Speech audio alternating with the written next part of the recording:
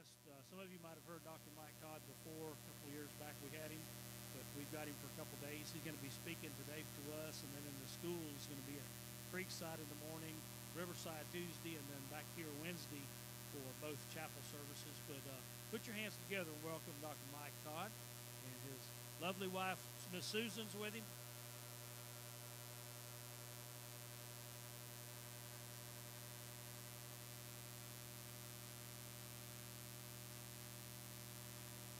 Okay, it did take a second. All right, well, it's good to be with you today. Glad that you're here, and good to be back. Amen. And we like the hospitality of you folks. We really do, no joke. Not all churches like this, you know. I'm serious. So praise the Lord. I'd like to introduce my wife in the back here. This is my wife Susan in the back, and she's my helpmeet. And by the way, she does a lot of work that nobody knows about, okay? I'm going to tell you that right now. So I'm bragging my wife a little bit, okay? So anyway, it's good to be back. Last time we did Noah and the Ark. How many of you remember that one? Noah and the Ark. Okay, the 7-foot scale model of Noah's Ark we had here. Well, we're going to be doing something a little bit different today. We're going to be talking about, can life really exist accidentally? Well, we're going to talk about that, okay? And I hope, Lord willing, that you'll get a blessing out of the message today. And before we do, let's have a word of prayer. Now, Father, I plead the blood of Christ. I pray to God, you please, Lord, be glorified and honored and lifted up today. And Lord, I pray to God that if there's any unclean spirits, that you'll cast them out. And Lord, that you'll be lifted up today. And Lord, if there's anyone here that's not saved, I pray to God that they'll trust Jesus Christ as their Lord and Savior. Now, Father, we thank you for this day. Thank you for being good to us. And thank you for this opportunity. And pray to God, you'll please bless the message now. In Jesus' name we pray. Amen. Amen. All right, so here's the thing. I'm going to stand off to the side a little bit over here so that you can be able to, I don't make a good window, okay? All right, so anyway, the thing about it is, things just right about the universe. Brother, can we get these spotlights right here? Can you turn those off right there? I appreciate it very much. I'm not sure if you can do that or not. Can you? Okay, these spotlights right there, yes, sir. They're hitting me right in the eyes, yes. Thank you, that really helped. All right, things just right about the universe. Now, the Bible says, keep that which is committed to thy trust, avoiding profane and vain babblings and oppositions of science, falsely so called. All right? And by the way, it's interesting to know, 2,000 years ago, Paul warned about people that are going to be preaching false science. And of course, today, you really have to be on guard about it. Amen? You see? So here's the thing. So we find out evidence that the Earth-Sun system was designed by God. Now, we find out, number one, we find out it far outweighs any possibility that it all happened to come together by mere chance. So in other words, what the evolutionists say, that everything is accident and chance. You're an accident, they say, which God says no. You know what I mean? You're not an accident. And by the way, let me say this. If you're just an accident, then there should be no right and wrong. There should be no morals. There should be no 10 Commandments. There should be no Bible. There should be no God. Amen? If you're just an accident. And that's what they're trying to get across to people today. And unfortunately, what they're trying to get across also is that there is no real reason for living, so do your own thing. It's okay to kill, murder, whatever, you know. That's the bottom line of the whole thing is. You say, well, what do you mean? Hitler believed that. Stalin believed that. Lenin believed that. Castro believed that. Come on, folks. History tells you what they believed. They were not God-fearing people. I'm going to tell you that right now. So as we look at this, notice this, we find out the following features appear to be especially and carefully designed for the unique purpose of supporting life. Now, the greenhouse effect. Boy, this is going to be hard for me to read here. I didn't realize this is so wide. All right, the temperature extremes and further moderated by the water vapor and carbon dioxide in the atmosphere that produce a greenhouse effect. And of course, you're all familiar with the greenhouse effect of the world and so forth as far as safety factors that it causes in the world. Now, the Earth's axis is tilts at 23.5 degrees. This tilting combined with the Earth's revolutions around the sun causes seasons which are absolutely essential for the growing of food supplies. So all these things, now watch closely. They say everything's an accident. But as you go through this, years ago they said they only need 2 things to be able to have life on the Earth. Only 2, that's what they said. And then they said, well, there's 5. And then they said, well, there's 10. And then they said, well, there's 20. And then they say, well, there's 50. And And then they said, well, there's 100. Then they said, are you getting the picture? You know, so we're finding out right away that things could not be by accident on this earth. They're finding out more and more and more as science discovers these things, that all these things have to be there, otherwise there's no life on earth. And by the way, it's not just life on earth, it's life period, anywhere. Now, so as we look at this, we find out, notice this, the perfect size and mass, the earth is needed to support life. And of course, we find out these two things alone and a careful balance of between gravitational forces and atmospheric pressure. Now, if the earth was, you know, okay, thank you, brother. Yeah, I can't see that far. All right, here we go. 800 miles smaller, the earth would, it would actually be reduced to an earth of snow and ice. In other words, if it was smaller, it would freeze. If it was getting too much bigger, we got problems also. Now, if there's variation of only 10% in size, there would be no life as we know it on this earth. So just 10%. Now, folks, 10% might not mean much, but it means a lot when it comes to the matter of life on this earth. As we look at this, the rotation of the earth, if the earth spun faster, the centrifugal force would drive us away from the sun. And by the way, they know for a fact that there's certain things that we are right now going farther and farther away from the sun. There are about 70 different evidences to show a young earth. No joke, you wouldn't think so, but there's 70 different evidences to show that there is a young earth. Not millions of years, but a young earth. Now, so we find out a slower spin would draw us toward the sun, and of course we'd have problems.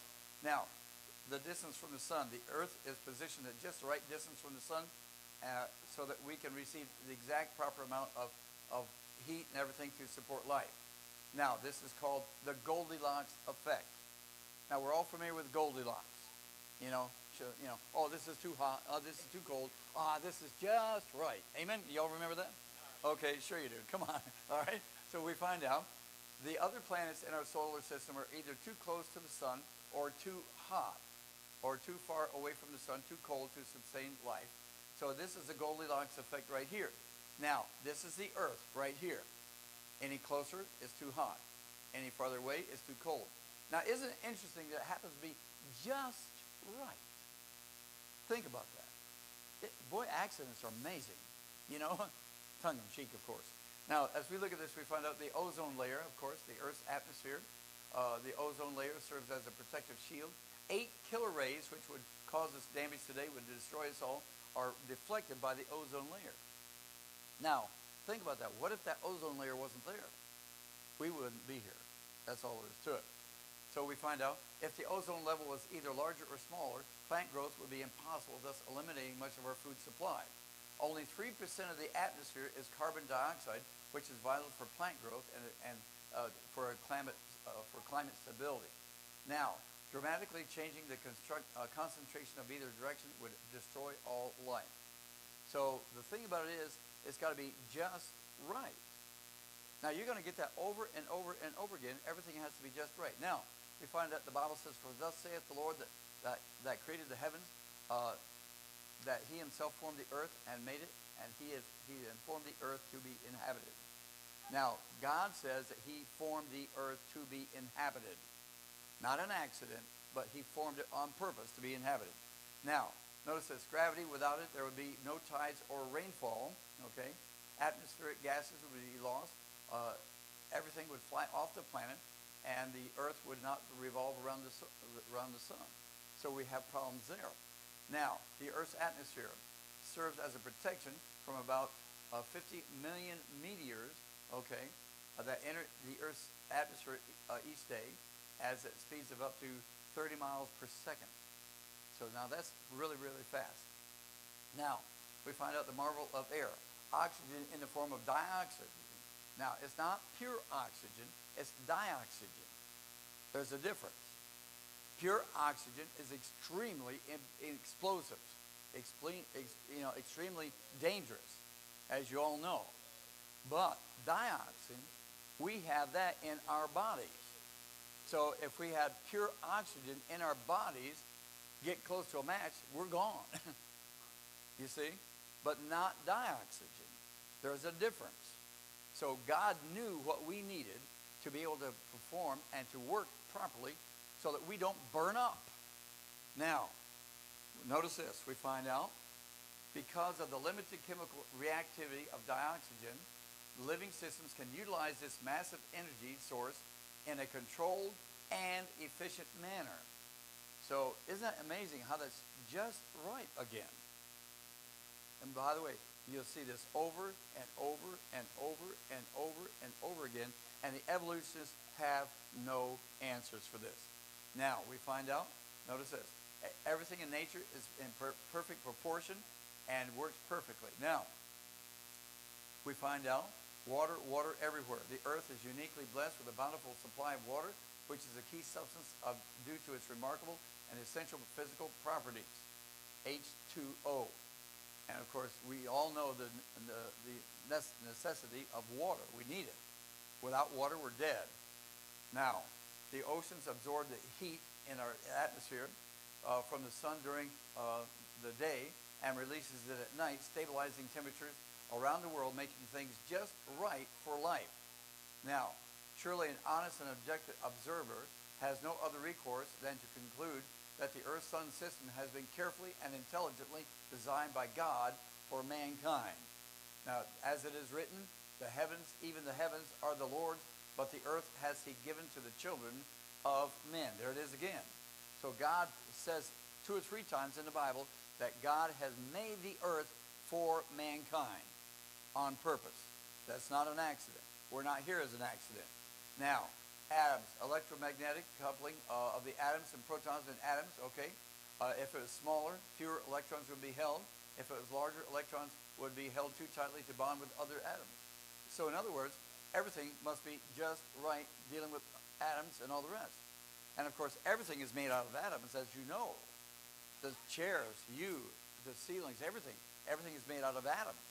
And of course, those atoms have to be just right, otherwise no life on Earth. Now, watch closely. Here's another one, DNA. Anyone who believes that the DNA was, was accidentally created randomly without design or intelligent understanding does not understand its most basic structure. So we find out it would be like an explosion in a print shop producing an entire dictionary, and of course we find out that that would be impossible. Or we find out, or an explosion in a junkyard would create a 747 jumbo jet. Now we know that that's impossible. That won't work. Evolutionists say, well, everything is possible. No, it's not. No, it's not. So here's the cockpit of a jumbo jet, tremendously intricate. Now, we find out the human DNA molecule is the most complex molecule in the universe. The human body has 50 trillion cells. Each cell contains 46 chromosomes. All the chromosomes in your body could fill 2 tablespoons. So in other words, 2 tablespoons of our chromosomes would be filled. Now, we find out, however, if you were to stretch out each coiled chromosome and tie them together, okay, and those 2 tablespoons would make 5 million trips from the Earth to the Moon and back. That distance would be 240,000 miles, 5 million times. You talk about complex.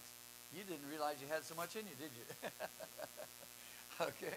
Now, so we find out DNA and the molecules that surround it form a truly superb mechanism, miniaturized marvel indeed. Now, the information is so compactly stored that the amount of DNA necessary to code all the people in the world, watch this, could fit in an aspirin tablet. That's how tremendously complex it is. Now, you think that your hard drive is complex. Not at all. You think your computer is complex. Not even close to DNA. Now, folks, we think that the telephone systems is complex.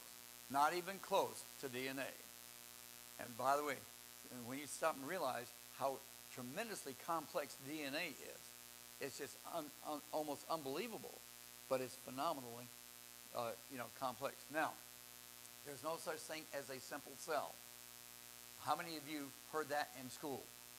The simple cell, Well, there's no such thing as a simple cell. I've heard that how many times? Now, Dr. Carl Sagan, a well-known evolutionist, say that the least complex cell has information comparable to 100 million pages of the Encyclopedia Britannica.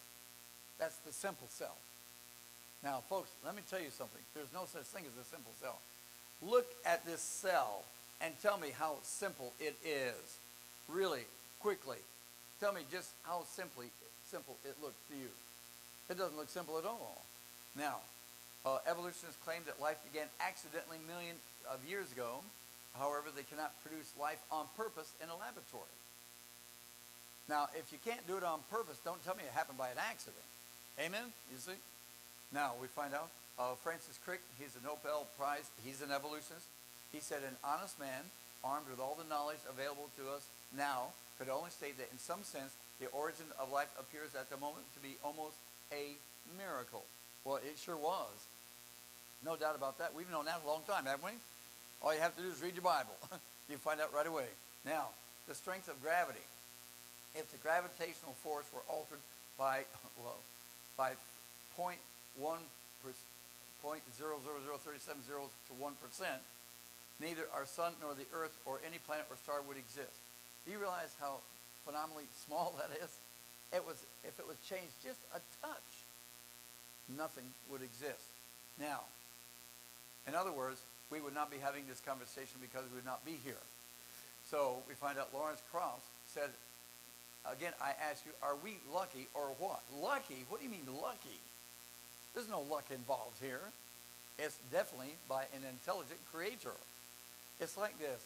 To have a building, you have to have a builder. To have a painting, you have to have a painter. To have a creation, you have to have a creator. Amen? You see? And so the thing is, as we look at this, to say that such a thing as lucky is absolutely insane. And by the way, I believe many of these people have reprobate minds. What's reprobate? Look it up in your dictionary. You'll be surprised how much it covers. But the idea of reprobate, how many of you have noticed how crazy the world has gotten in the last 15, 20 years? Amen? Reprobate minds. Cuckoo. Seriously. Lester Roloff, he's an old-time preacher years ago, he said, this world is an insane asylum run by the inmates. That's what he said. And you know what? He was right. He worked with youth, he worked with prostitutes, he worked with drug addicts, he worked with alcoholics. He worked with all these kind of people. He says this world is an insane asylum run by the inmates. And if anybody could say that, it would have been him. And by the way, he was saying that way back in the 80s and 70s and 60s, you see. So he saw that way back then. Now, as we look at this, notice we find out the Bible says because that when they knew God, they glorified him not as God, neither were thankful, but became vain in their imaginations, and their foolish heart was darkened. Romans 1:21. The fool has said in his heart, there is no God. Psalm 14. And have you ever come across somebody that was denied God? Sure you have. Okay, well the Bible says he's a fool. Now notice this. There are only 4 explanations for the universe existence. Okay? The universe came from nothing naturally. The universe throughout eternity has always been here. The universe is only an illusion, really does not exist. The universe came into being suddenly and supernaturally. All right, explanation number 1. The universe could not come from nothing naturally because neither matter nor energy can be created or destroyed according to the first law of thermodynamics. The universe could not be eternal, for it would have devolved into a cold, dark, dead mass a long time ago, according to the second law of thermodynamics, which states that everything is running down and disintegrating. Number 3, explanation number 3, the universe is an illusion. So in other words, we're all insane. Okay? Now that's really, really stupid. You know that, don't you? Okay? But the only other explanation is this. Number 4, the only reasonable, logical, scriptural, and sane choice left is that the universe came into being suddenly and supernaturally. God spoke it, and it was done. So, the Bible says, in the beginning, God created the heaven and the earth, Genesis 1:1. Now, according to evolutionists, the earth is no big deal compared to the size of the universe. Now, basically, they say, well, the earth is no big deal. But the earth is a big deal. You won't find another earth out there, folks. When you study the solar system and all the rest of that, The earth is a big, big, big deal. It really is. There's nothing like it out there. Now, and anything closer like it is not like the earth. In size, I mean. Only in size. That'd be about it. Now, we find out there are zillions of planets, they say, out there that are better than this one. And that doesn't sound very intelligent, does it? As we look at this, we're just one planet orbiting the sun, just another star, just another galaxy. Oh, we're just common. Nothing unusual about us. Well, according to Carl Sagan in his book, The Pale Blue Dot, we are totally insignificant. But Carl Sagan has a problem, because Carl Sagan is a pagan. He is, okay? Now, there are over 200 scientific reasons why living beings could not just come into existence by themselves. Did you see that? Over 200 scientific, I didn't say biblical reasons, I said scientific reasons. So science verifies the creation. Amen. That's a blessing. You've got science to back you up whether they want to believe it or not. Several months ago, or maybe it was a year ago now, I came across this guy in a trailer park. We traveled by trailer a lot, as you know. And, of course, in this trailer campground, I was there, and this guy was next to me, and he was a biologist. And he said, well, if you don't have my degree, you're stupid. That's what he said. I'm not kidding you. Now, folks, I'm going to tell you something. I've met a lot of smart people that don't have biology degrees. Yeah, matter of fact, there's probably a few smart folks in here. But you know what, to say someone is stupid, that's arrogant. You know, you understand what that is? That's just plain arrogant, full of pride, and he thinks everybody is beneath him, you see? Now, that's what you'll come across a lot of dealing with some of these evolutionists. They're very arrogant, a lot of these guys are, and very conceited.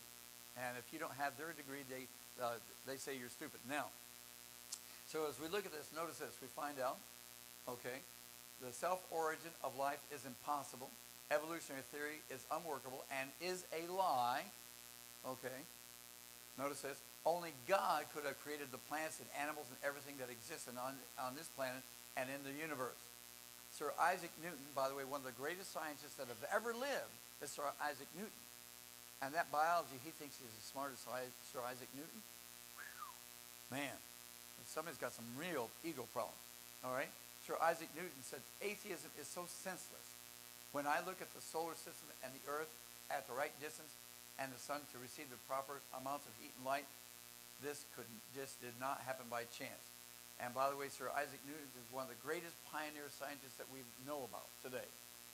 Now, the Bible says, and God made the beasts of the earth after his kind, and cattle after their kind, and everything that creepeth upon the earth after his kind. And God saw that it was good. Genesis 1:21. Now, if the moon were closer or larger, it would pull the tides over the shoreline and destroying the harbors and everything, and literally flooding the plains on our earth as we know it today. If the moon was 1/5 the distance from the earth, the continents would be completely submerged by water twice a day. Now, we're talking about all of New York City, totally submerged. Some of you probably watched on TV some of these end-of-the-world things, you know, and the world is being submerged. I mean, New York City is being submerged by the water and all this. Come on, some of you, come on, don't tell me you didn't see that. Okay, some of you did. All right. So anyway, and of course, this guy, he comes in there, Rock, you know, the Rock, you know, he comes there with a boat, and he saves his family and all that stuff, you know, and he's beating all the tidal waves and everything. Not a chance. Now, the thing about it is, God made our world totally different than that. Okay, thank God for that. Now, so we find out God created the moon to circle around the earth at just the right distance, and what a wonderful thing. And this prevents all that disaster from happening around the world. Now, our large moon acts as a barrier to protect the earth, numerous, in other words, from meteors and all the rest of that. Okay, it creates numerous craters around the moon surface, and to the frequency is hit by space objects. So in other words, many of the craters that you see in the moon are hit by meteors. Okay, we find out now at the moon's south pole, the Aitken Basin is the largest known crater in our solar system. It's 8 miles deep and 1,500 miles across, and that's how big it would be on the United States if it hit the United States. Now that's one big creator. Now, the Bible says, and God called the dry land earth, and the gathering together of the waters called he seas, and God saw that it was good. Genesis 1:10. Now, a more distant moon would reduce the tidal action and making the oceans more sluggish and so forth. Also, we find out stagnant water would endanger the marine and animal life, and it would actually reduce the oxygen content on the world also. And we receive most of our oxygen from the ocean, by the way, not from trees and plants on the earth, but mostly from the ocean. Okay, but this is more than a matter of distance. Okay, the earth rotates every 24 hours. That not only gives us night for rest and day for work, but it keeps the planet evenly heated. So if it wasn't for that cycle, we would have problems. Also, we find out if the thickness of the Earth's crust and depths of the ocean and the depths of the oceans were different, were to increase by only a few feet, okay, or altered, the absorption of free oxygen and carbon dioxide would severely limit the plant life on this Earth, and animal life could not exist. Now, Venus, a planet similar in size, rotates only once around the sun every 243 days. So the rotation of the planet is very, very slow. It's not like ours. As we see here, if the Earth did the same, everything would burn up or everything would freeze. But with Venus, now watch. On Venus, it snows metal and rains sulfuric acid. Now that's a wonderful place to live. Okay? Now, if the universe is just right to sustain life, the electromagnetic and gravitational forces are finely tuned so that our sun is stable and just the right color for our solar system. Now, there's different colors of suns out there. And some of the suns are so extremely hot and so extremely big that it would make 1 million of our suns could be able to fit in one of their suns. Now, so it's tremendously different as far as the suns are concerned. Now, if it was redder or bluer, photosynthesis would not be able to take place on our planet, and no plant life would live. Earth is like a magnet, okay? And we find out the Earth's solid metallic core has a rotating magnetic mass of electrical conducting liquid rock called a mantle, which makes the Earth behave like a giant dynamo with strong magnetic field. Okay, this magnetic field is absolutely essential for the existence of life. So here's another thing that's essential. Without it, no life. All these things that I've mentioned so far, without them, no life. Even one of them, no life. Now think about that. They've all got to be all together perfectly. Otherwise, there's no life on Earth. And we're talking 200 of them, for sure. That's what they've discovered so far. Remember, when they first talked about this, there was only 2. Remember? Now, so we find out the solar wind is so powerful that it distorts the magnetosphere, okay, causing it to face, in other words, you see the distance here, to get closer here and go farther away here. Now, so we find out, notice the complexity of our Earth. Now, look at this. Our Earth is just a simple little thing. Does that look simple to you? Not at all. It doesn't look simple at all. Now, so we find out the Earth is just right to sustain life. The Bible says in Job chapter 28 that the air has weight. And science confirms the air is 50 miles thick and perfect for our lungs. It also filters out deadly rays, like UV light and infrared rays and gamma rays and all the rest. Now, we find out if the Earth's gravity and axial tilt and rotation period, magnetic field, and crust thickness, and the nitrogen ratio, carbon dioxide, water vapor, and the ozone levels, watch this, are all just right. Now, the atmosphere not only provides breathing, but also deflects harmful space radiation and reflects solar radiation. Also, we find out over here, all life depends on water, but if the Earth's solid material were completely smooth, the Earth would be covered by 8,500 feet of water, and you'd be under it. Okay? So thank God for the mountains and the hills and all the rest. So we find out the Bible says, the Lord hath made the earth by his power. He hath established the world by his wisdom. Jeremiah 51. Now our sun is just the right mass If there was more, there'd be too much. It'd be too high energy radiation. And if there's less, it would not be enough to support life. The UV radiation would also be inadequate for photosynthesis, and all plant life would die. Okay? Our sun is a stable star. Three astronomers recently studied single stars of the same size, brightness, and composition of the sun. All of them erupt about once a century, what they call superflares, 100 million times more powerful than the one that blacked out Quebec in 1989. If our sun were to erupt in such a super flare, it would destroy Earth's ozone layer and kill all life. So you see, just to have a sun out there the same size as ours, or almost the same way, is not going to work. It has to be perfect. You see? Otherwise, no life. No. So as we notice this, we find out 1,000 times more asteroids would hit Earth's surface without the gravity and draw of our planet called Jupiter. Many people see Jupiter out there. You know about Jupiter. But did you know it's there for a reason? We would be bombarded by meteors all the time if it wasn't for the deflection of Jupiter's gravitational pull. Now, the odds against life on this universe are simply astounding. Okay? Sir Isaac Newton said the most beautiful system of the sun and the planets and the comets only could proceed from the counsel of and domain of an intelligent and powerful being. In other words, he said God. Now, our galaxy is perhaps the only galaxy that has just the right conditions. Yes, even the galaxy. It's got to be just right. Otherwise, no life on the Earth. So, as we look at this, it is the right amount of elements necessary to maintain a balance of stars and planets that's required to support life. Other galaxies are missing the proper amount of elements. Also, stars have been known to explode into supernovas. Now, supernovas are not good things to happen. Why? Because you see, when this happens, it permeates the whole neighborhood with deadly radiation. And of course, we know that you cannot live on radiation. You will not become an Incredible Hulk. Amen? Okay?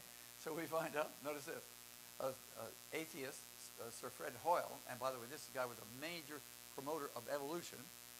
Get this now, and I've just printed off a tract dealing with the fact of what the atheists themselves, the evolutionists themselves say about evolution.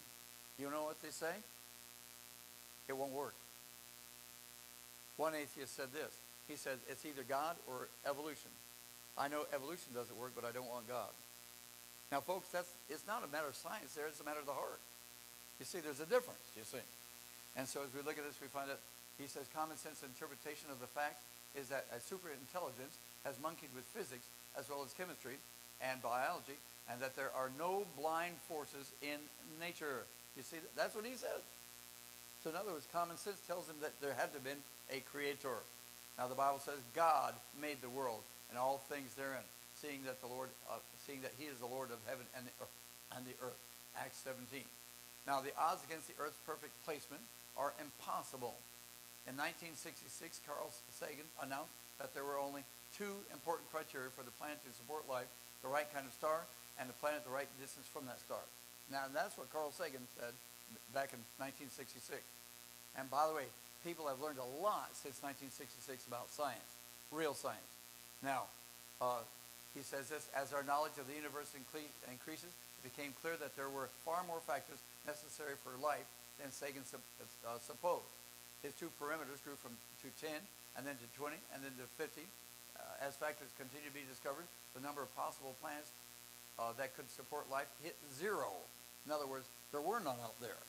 So we find out, in other words, the odds against life on any planet in the universe supporting a life, any planet supporting life, okay, was including this one, was 0.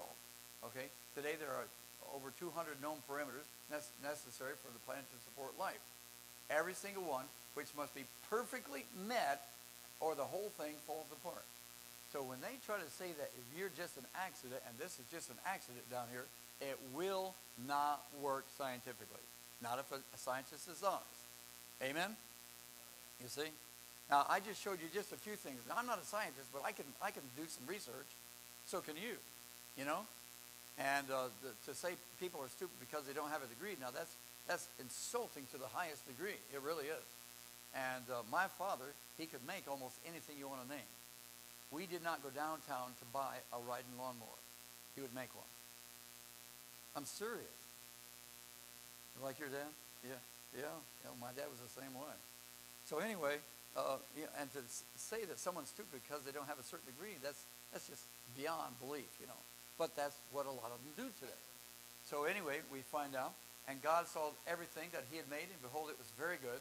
And the evening and the morning were the sixth day, Genesis 1:31. Millions to billions of years, okay, the age of the earth has changed many times. You probably didn't know this, but they've changed the age of the earth numerous times in the scientific realm. However, evolutionists must have an ancient earth or their whole theory comes tumbling down. Notice this. 1830, they said 10,000 years. 1862, 20 million. 1863, 40 million. 1899, 90 million. 1921, 1 billion. 1932, 1.6 billion. 1947, 3.35 billion. 1956, 4.5 billion. 2017, 5 billion. And so we find out, okay, thank you, honey. 100,000 million?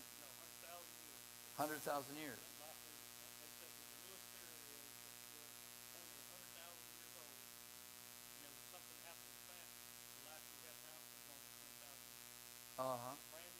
Oh, wow. Have you ever watched some of these TV programs about nature and all the rest of that? And they talk about where there was a flood here, and there was a flood here, and there was a flood here, but they never say anything about Noah's flood. Have you ever noticed that? My wife, now we like to watch nature programs and all the rest of that, historical programs, stuff like that. And I've noticed that they sit there and they talk about this flood over here, they talk about that flood there, and they talk about, well, this city disappeared, that town, that continent disappeared, this place disappeared, but they never say anything about Noah's flood. You see? Well, if you read your Bible, you have a pretty good idea of what happened. Amen? All right, so here's the thing. Now, so we find out, why do the dates keep changing? Because they got to get more and more and more years on this thing. So we find out, strange dating method. Every system of evolution measures time by decay and a loss of content. In other words, everything is falling apart. Now, wait a minute. According to evolutionists, everything's supposed to be getting better and better and better and better. But their dating methods date by decay. Did you notice that? Okay, so this totally denies their own system, stating that everything's getting better. Now, the self-origin of life is impossible. Spontaneous generation has scientifically been disproven. Okay, you cannot get life from a rock. Okay, I don't care how you look at it, you're not going to get life from a rock. Now, the remarkable balance of all living things. If birds did not eat insects to keep their population in check, okay, life would proliferate and all the plants would be gone. Okay, according to evolutionists, birds did not evolve until many years after insects, but the birds are the ones that keep the insects down. Now, wait a minute. We got some contradictions here, don't we? So, we notice this, as we see this. Instant success has to be necessary for all life forms to survive. Thousands of essential body parts and thousands of more essential chemical compounds would have to be instantly formed themselves, okay? And both male and female forms would also need to be there and be near each other in space and time for them to also work. Okay, lightning bolts only damage and kill and could not be the energy source like they used to teach Urey's chemical experiment years ago, okay? Ultraviolet light reducing atmosphere would immediately kill life. Okay, scientists have no idea how to make fatty acids or how they could make themselves. I've got a little problem here. Is this? I don't have a phone on. Uh-oh, okay.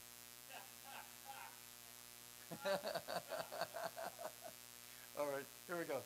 Okay, the immediate complete duplication and reproduction of DNA, protein, enzymes, fats, cells, etc. would be needed for survival. So in other words, everything has to be there all at once. Not piece by piece by piece by piece by piece like they teach the kids in school. Now, there is not enough time and space in all the universe and all eternity to produce our present myriad of living species on this earth. Evolutionary theory is unworkable. It is a myth. It's story. And by the way, evolution is a religion, whether you know it or not. It's not science, it's a religion. Okay? A lot of people will, they have a problem with that. But the thing is, matter of fact, that was even stated in the Supreme Court years ago. Till we find out, evolution is religion, not a science. Only God could have created the universe and all that's in it. Amen. Praise the Lord. Now, Oxford University professor Dr. John Lennox, he said, the more we get to know about our universe, and the more hypotheses is that there was a creator, and gains in credibility as the best explanation for how we got here. Now, this is a guy that's not saved. Okay, the belief that there are other life forms in the universe is a matter of faith. This is by a man by the name of Crichton. Okay, there is not a single shred of evidence for any life forms in 40 years of searching, and none have been discovered. There's absolutely no reason to maintain this belief. Design demands a designer. You can prove a designer by irreducible complexity. Okay, now how many of you, this is up in Connecticut, have ever heard of the old man in the cliff? Anybody hear of that? Okay, several of you. Okay, now this is an accidental rock formation here, but we realize now that's not an accident. You can see the design. Amen? Now this here is just an accident. Matter of fact, it fell off 2 or 3 years ago now, and it's no longer there. But we realize there's design here. You can see the difference. This is nature. This is on purpose. So we find out the Bible says, know ye the Lord, he is God. It is he that hath made us, and not we ourselves. Psalm 100, verse 3. God hath made the earth by his power. He hath established the world by his wisdom, and he hath stretched out the heavens by his discretion. Jeremiah chapter 10. If the Lord were to come back today, would you be ready? Let's summarize. God made the world. He owns it. He makes the rules like the Ten Commandments. We are guilty of breaking his rules. Have you ever taken God's name in vain? Like that one? Did that look familiar? Come on. Sure it did. How about that one? How about this one? And this one? And this one? There's another. You see, people take the name of God in vain all the time. Until we find out this is insulting to God. And it is. People insult God all the time. So we find out, have you ever lied? You say no, you just lied. Okay? I had one young person, I said, have you always obeyed your parents? He said, yes, I've always obeyed my parents. I said, go back to number one. Liar, Okay? So we find out, coveted, okay, lusted in your heart, stolen something, disobeyed your parents. Come on, have you ever disobeyed your parents? Oh, you haven't. Anybody here never disobeyed their parents? I'll talk to you out back. Okay, here's the thing. All right, committed adultery, but then God says that you've broken his laws. Now, the Bible says that whosoever was not found written in the book of life was cast into the lake of fire, Revelation 20. God says all have sinned and come short of the glory of God. And by the way, here's something that's of thought. How many times have you ever heard someone say, well, I'm as good as so-and-so down the street? Ever hear that? Sure. Guess what? The Bible says all have sinned and what? Come short of the what? What is the glory of God? Jesus Christ is the glory of God. Amen? Sure. Now, Jesus Christ, now, did anybody in here say, Jesus, I'm just as good and righteous and holy and pure and perfect as you are? Well, no. Not, that's just makes you cringe, doesn't it? Sure. Well, people, you'd have to say that to be that good to be able to get to heaven. Now, it's not comparing yourself with the preacher or this preacher or the deacons or whatever, anybody else. It's comparing yourself with the Lord Jesus Christ. Now, when you talk to people about Christ, show them the standard, and the standard is Jesus Christ. Not me, nobody else in here, but the Lord Jesus Christ. Amen. That's what they have to see. If they don't see that, then they're not going to really understand fully. And so we find out, notice this, the wages of sin is death. The Bible says this, one day you're going to die. And the thing is that these gravestones are all different sizes and shapes and colors, as you see. And we find out, when the death angel comes your way, how will it be with you? Will you be ready? And there's only one of two answers. It's either yes or no. Okay? Hell is an awful place. People don't get out of there. They burn forever, never, never, never, never. And that's why we need to be concerned as Christians to be concerned about people going there. That's why, hey, I'm 73 years old. I'm still trying to do something for God. Amen? And the thing about it is, I don't care what your age is, or even if you're in bed, you can still pray for people. Amen? You might be handicapped, but you can still pray for people. Some of you can still give. Some of you can do something for missions. Some of you can, whatever you can do. Hey, you can do something. Amen. You see? And that's what God takes into account. He knows whether you're faithful in those things or not. Now we find out, notice this, the creator of the universe cares about you, and that's what got my attention. God, why would you love me? Why would you care for me? Also, we find out Jesus Christ died on the cross for your sins. Also, he was buried and rose again the third day. I don't serve a dead God, I serve a living one. Amen? Amen? That's why we celebrate Easter. Okay, we find out the Lord is not willing that any should perish, but that all should come to repentance. 2 Peter 3. Jesus said, come unto me, that ye that labor and are heavy laden, and I will give you rest. Jesus said, let not your heart be troubled. Ye believe in God, believe also in me. In my Father's house are many mansions. For were not so, I would have told you, I go to prepare a place for you. Heaven is a wonderful place, full of glory and grace. Heaven is a wonderful place. Oh boy, oh boy, oh boy. No more sin, no more crying, no more dying, no more hospitals, no more cancer, no more gray hair, you know, no more wrinkles. Amen? You know, amen? No more glasses. Hallelujah. And by the way, you might not say hallelujah down there, but when you get a new glorified body, you will. Now, where will you spend eternity? Will it be heaven or hell? My friend, salvation is only one of two choices. Either accept Jesus Christ as Savior or reject him, one or the other. It's up to you. Preacher, if you'll please take a look.